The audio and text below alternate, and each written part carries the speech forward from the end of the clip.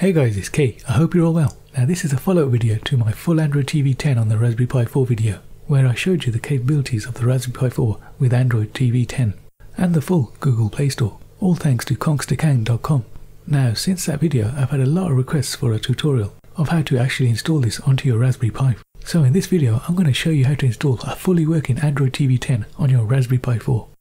If you're new to the channel and you want to stay up to date with the latest tech tutorials, reviews and unboxings, I do everything including Fire Stick, Raspberry Pi and Android TV tips and tricks, so subscribe and hit the notification button. So the first thing we need to do is head on over to conksterkang.com.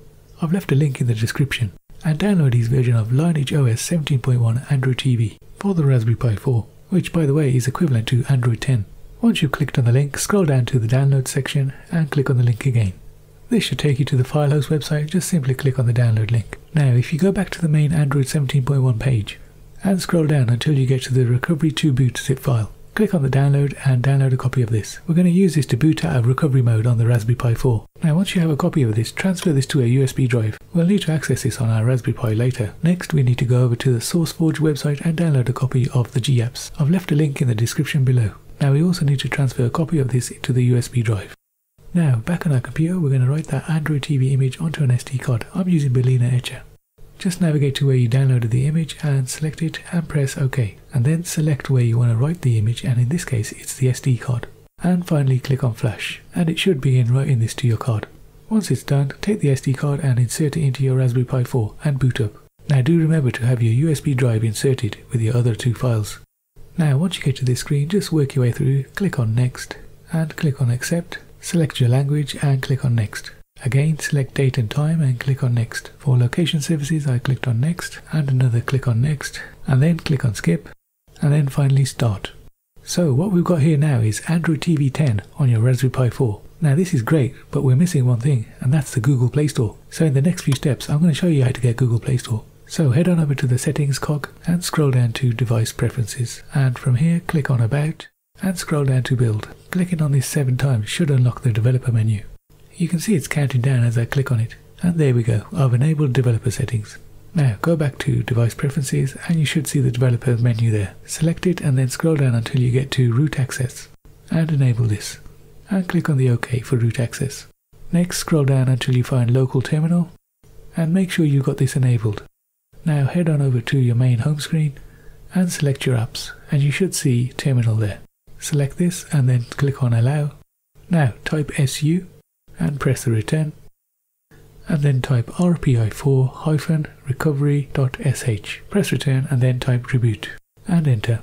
Now from here you should reboot into TeamWin. Now click and swipe to allow modifications and you'll come to the main window. From here click on install and click on select storage and select USB OTG, which is your USB drive, and you should see the other two files you downloaded. Select the OPENGL ES zip file. This is going to allow us to install the Google Play Store, and then just swipe to confirm the flash. Now just sit back and wait for the installation to complete. Now once it's complete, click on the wipe Dalvik and then just swipe to wipe. Once that's done, click on the arrows icon at the top and it'll take you back to the main menu. Now from here we need to select wipe and swipe to factory reset. Now again click on the arrows icon on the top left corner. From here we need to go down and select mount and make sure you tick boot and system.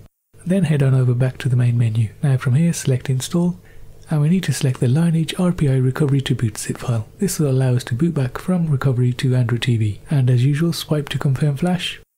Now once that's done running, click on reboot and eventually you will reboot back into Lineage Android TV. So like before we need to go through and set up the system. So we have done this before, so I'm going to speed this up. Now because we have Google Apps, we've got to do the whole proper Google setup. Now I'm sure all you guys know how to set up an Android device. It's basically following the on-screen instructions, so I'm going to speed this up. Now here I'm using my phone to log into my Google account. And that's it guys, the installation is complete. Now straight away you'll see there's a lot more going on in the home screen, and that's because we have Google Apps installed. So if we click on apps, you'll see the Google App Store there. Now I was able to log into YouTube and it worked perfectly. I also was able to log into Amazon Prime, but I was unable to play any media. There's still a lot more exploring to be done with this system. Anyway guys, I hope you found this video helpful. Please do let me know how you get on in the comments below. If you need any help, let me know also in the comments. And as always, please do like and subscribe. And I'll see you in the next one.